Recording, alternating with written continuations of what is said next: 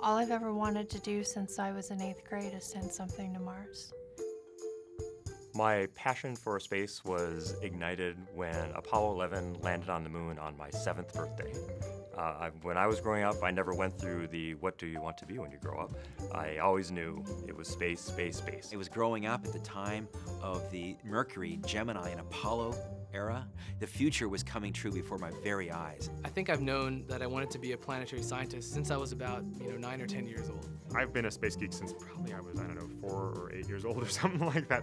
I think it was just one popular science magazine where there's like this beautiful fold out of just kind of like our place in the solar system, and as an 8-year-old child, and even now, like you're like, I just don't get it.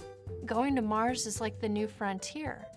We don't have Lewis and Clark exploration kind of events here on Earth as much anymore, and so we get to do that. When the first possibility of landing a little rover and bouncing it in airbags around the surface of Mars came up, I was, so excited about the idea. To get to send things to Mars, it's everything I've dreamed of since 8th grade.